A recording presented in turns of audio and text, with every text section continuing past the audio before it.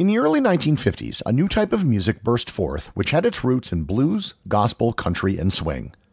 This new music took the world by storm, and it was as controversial as it was successful.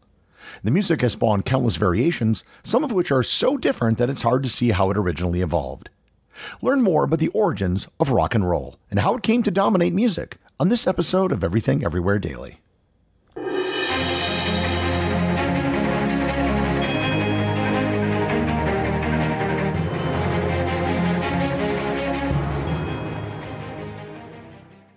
I have a brand new sponsor to the podcast that I'm excited to tell you about, ButcherBox.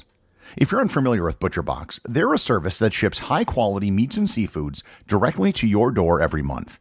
And by high quality, I mean 100% grass-fed beef, wild-caught salmon, heritage breed pork, and free-range chickens, with no antibiotics or added hormones.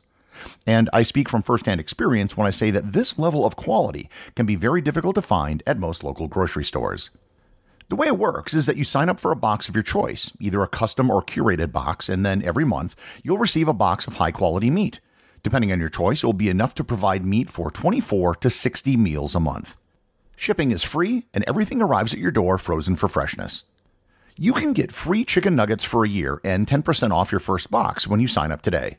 That's a 22-ounce bag of gluten-free chicken nuggets in every order for a year when you sign up at butcherbox.com/daily. and use promo code DAILY. Once again, that's butcherbox.com/daily, promo code DAILY. This episode is sponsored by American History Tellers. American History Tellers is a podcast from Wondery that explores the events and people who shaped our collective history. Their newest season looks at the insurrection of Aaron Burr, a founding father who fought valiantly for the revolution and would later become the highest-ranking American official ever charged with treason. Nearly 200 years after his death, Aaron Burr's legacy remains hotly debated by historians. After all, he was a hero of the Revolutionary War, served as a United States Senator, and even Vice President. But Burr had his fair share of controversy, killing Alexander Hamilton in a duel and conspiring to take America's western frontier as his own to rule over like an emperor. On American History Tellers, you'll learn more about Burr's desperate power grab, how it was thwarted by Thomas Jefferson, and how our democracy endured its first stress test. If you enjoy deeper dives into historical subjects, then I highly recommend American History Tellers. Follow American History Tellers wherever you get your podcasts. You can listen ad-free on Amazon Music or the Wondery app. I want to start by admitting the fundamental problem with this episode, and that is defining exactly what rock and roll is. On one hand, you sort of know when you hear it. However, once you go down the rabbit hole of trying to classify modern popular music, you run into a bunch of problems. Is hip-hop rock and roll? Is techno rock and roll? Is pop music or heavy metal rock and roll? Is it all rock and roll, or is none of it rock and roll? For the purpose of this episode, I'm going to take the coward's way out, and I'm not going to define it. Instead, I'm just going to focus on the early years of rock and roll when it was better defined, and then later on in future episodes, I'll focus on some of the various subgenres of music that I've just mentioned. To that extent, it doesn't matter if techno and hip-hop are rock and roll, as I think they are clearly descended from rock and roll, whether or not they still are today. So with that, the term rock and roll comes from the phrase rocking and rolling, which was a reference to ships at sea. There are written references to rocking and rolling being used by seamen in the early 19th century. In the early 20th century, the term rock and roll had found a dual use in African American slang for partying and dancing, and also as a sexual metaphor. The term rock and roll began appearing in songs in the 1930s. In 1934, the Boswell sisters had a hit song titled Rock and Roll, although the song itself would not be considered a rock and roll song today. It was used as a nautical reference. There were more and more references to rock and roll in the 1930s and 1940s, almost all of which came from black artists recording for what was known at the time as race music, which was just a term for records recorded for a black audience. Trying to draw a line for when rock and roll as a separate music genre began is impossible to do. Music historians can and do draw the lines in different places. The year which most historians would pick as the start of rock and roll would be 1951. Two things happened that year that make it a good choice for the birth of rock and roll. The first was the recording of what is widely considered to be the first rock and roll song, Rocket 88 by Jackie Brenson and the Delta Cats. The Delta Cats were actually just Ike Turner and his Kings of Rhythm. The Kings of Rhythm actually started out in the 1940s as a swing band and existed all the way through 2007 until the death of Ike Turner. Rocket 88 actually sounds like other rhythm and blues songs from the era, which is why it's so difficult to pinpoint an exact start to rock and roll. The other big thing that happened in 1951 was disc jockey Alan Freed started a midnight music show called The Moondog House on WJW in Cleveland, Ohio. Freed was an energetic DJ who played rhythm and blues music by black artists on a large major market radio station to a mixed race audience. This had never happened before. Previously, rhythm and blues would only be played on low-power radio stations in black neighborhoods, or major radio stations would wait for a white artist to record a cover version. He also began to use the term rock and roll frequently on the radio to refer to the music that he was playing. His radio program was a huge hit, and he created a community of what he called hipsters who were united by a love of this music. One of the landmark moments in the history of rock and roll took place on March 21, 1952 at the Cleveland Arena. Freed hosted a concert called the Moondog Coronation Ball, which featured 5 black R&B acts. On the schedule were Paul Williams and the Hucklebuckers, Tiny Grimes and the Rocking Highlanders, the Dominoes, Varetta Dillard, and Danny Cobb. It is considered to be the first rock and roll concert in history. The concert was a huge success. In fact, it was so successful that thousands more people showed up than the arena could hold, and the fire department had to shut it down after only one song by Paul Williams. Other radio stations around the country began to take note of Freed's success. A recording of his show was being replayed on WNJR in Newark, New Jersey, which covered the New York City market.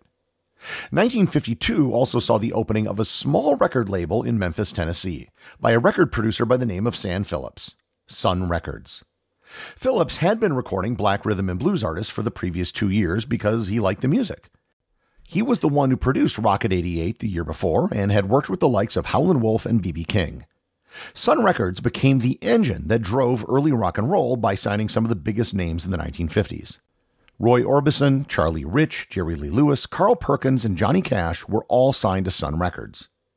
Oh, and he also signed a young singer from Mississippi called Elvis Presley.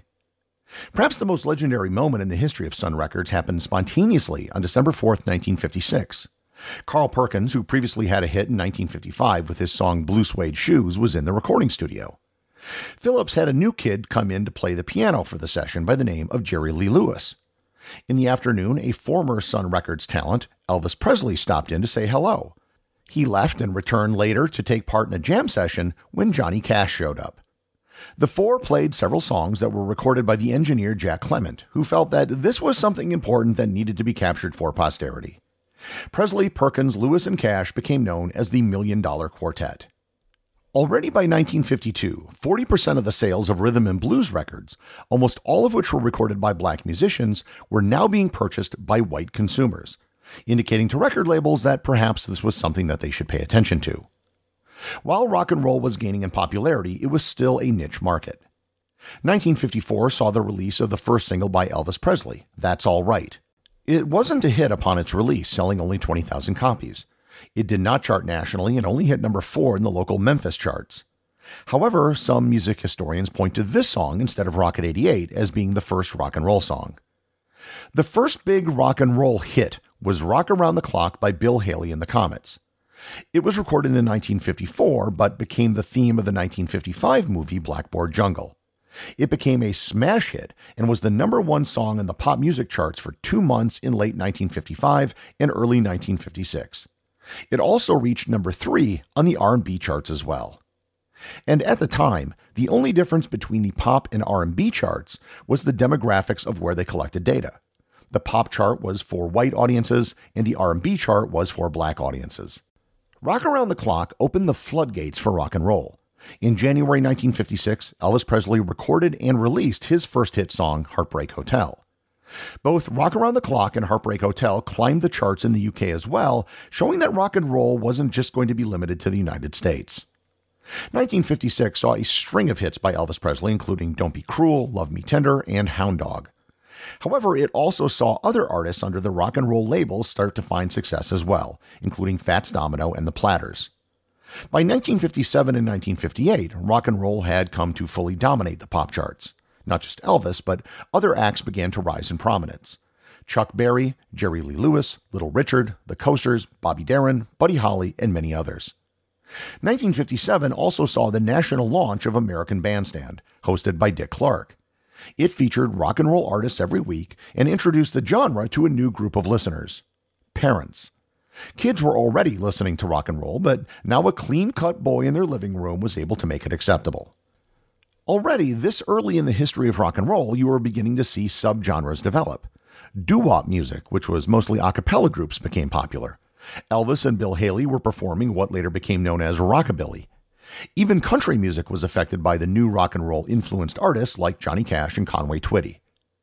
While the pop and R&B charts were originally designed to measure different audiences by race, the rock and roll revolution showed just how much things had changed.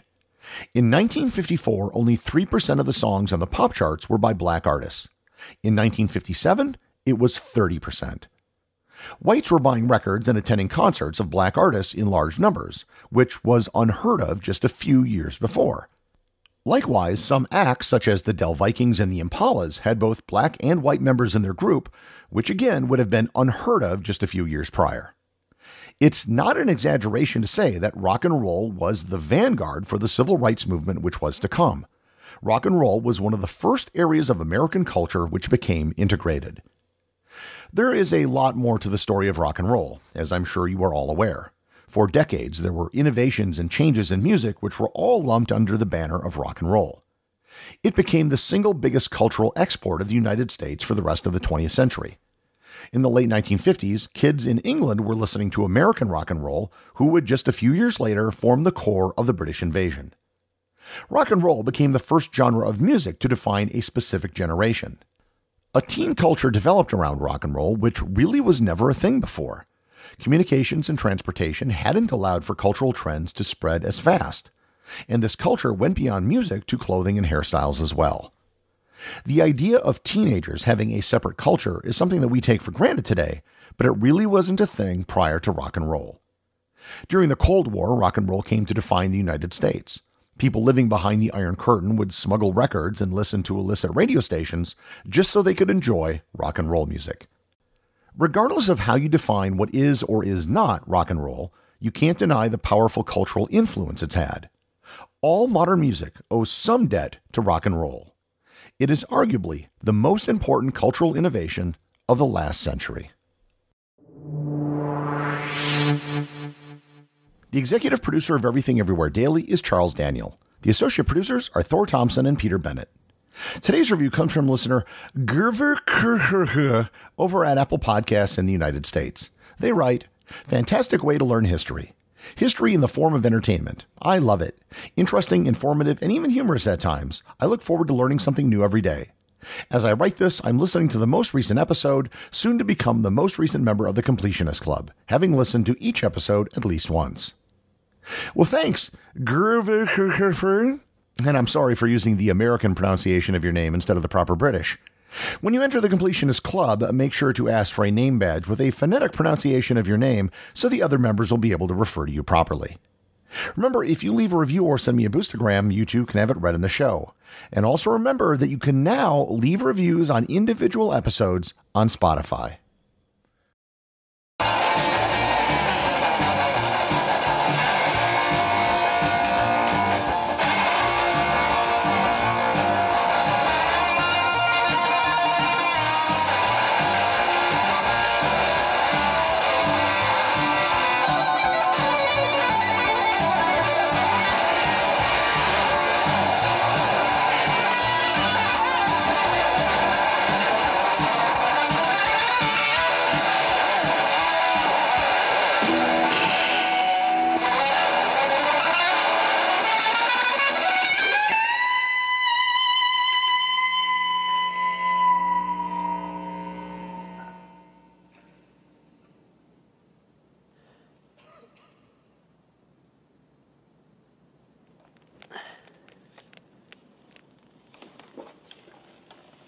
Okay, I guess you guys aren't ready for that yet. But your kids are gonna love it.